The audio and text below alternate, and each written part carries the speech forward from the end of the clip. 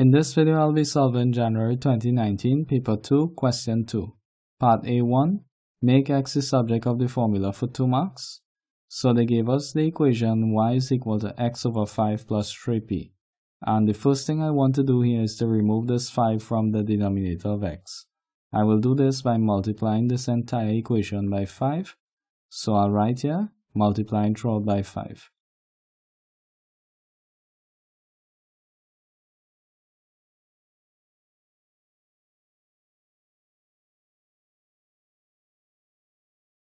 So this becomes here 5y is equal to 5 open brackets x over 5 close brackets plus 5 multiplied by 3p close brackets here.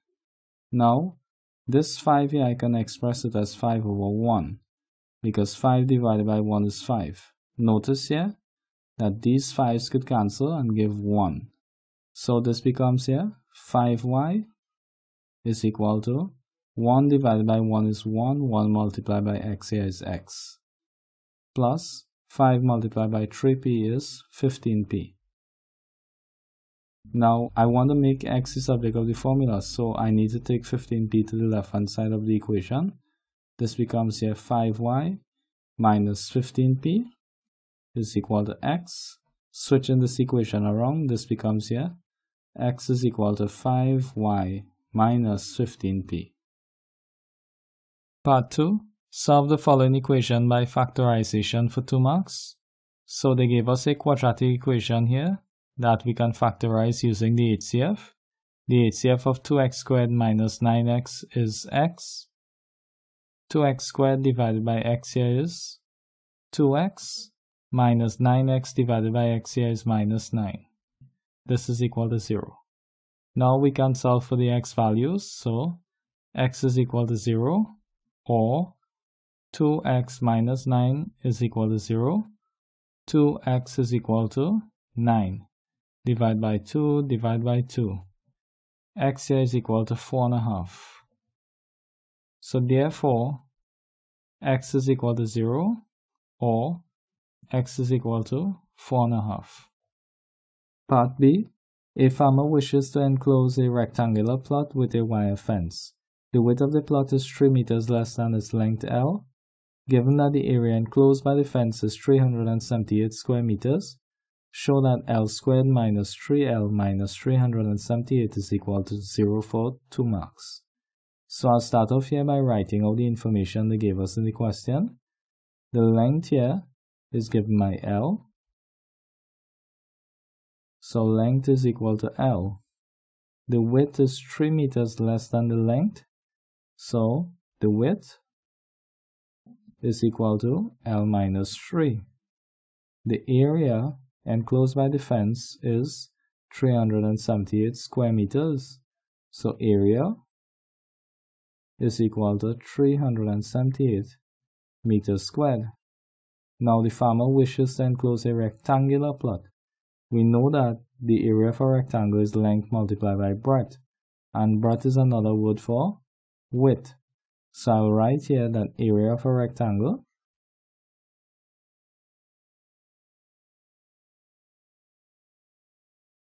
is equal to length multiplied by width.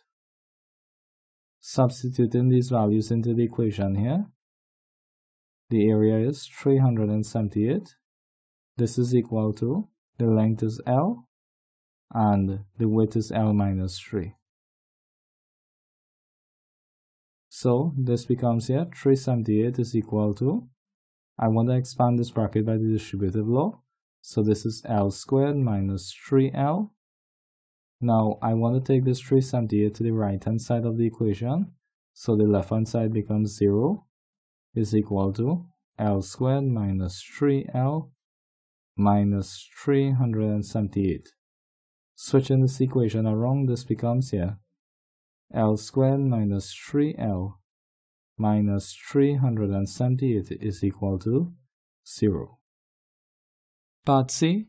The force F applied to an object is directly proportional to the extension E produced by that object.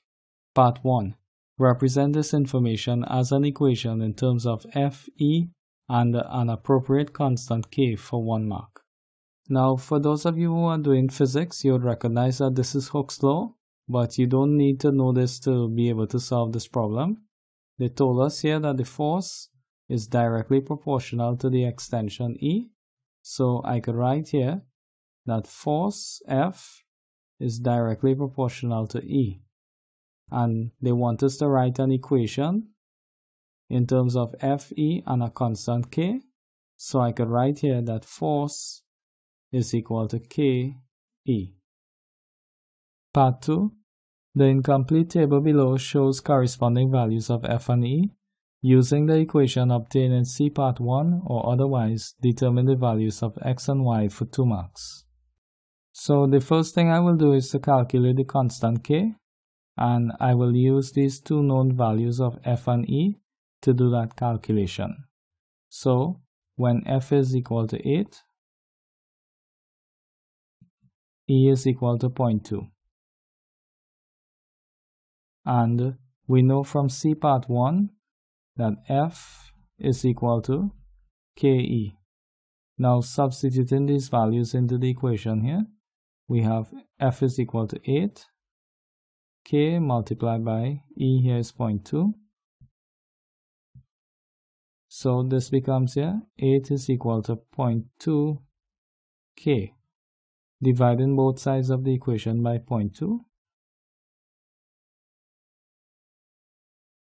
This cancels, so K here is equal to 40. Next, I want to calculate the value of X. So when F is equal to 25,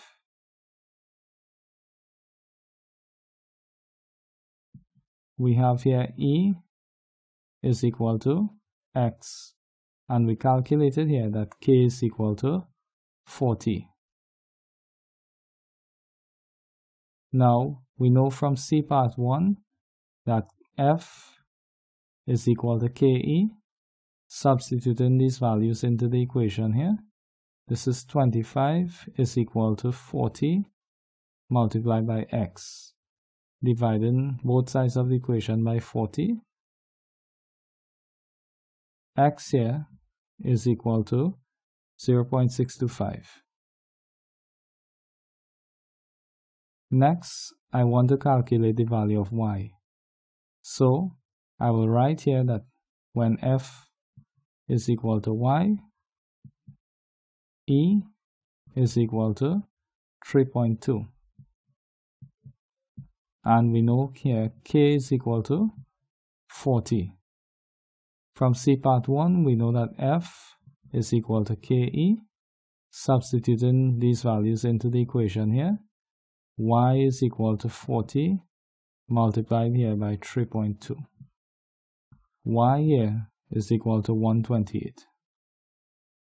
So therefore, X is equal to 0.625 and Y here is equal to 128.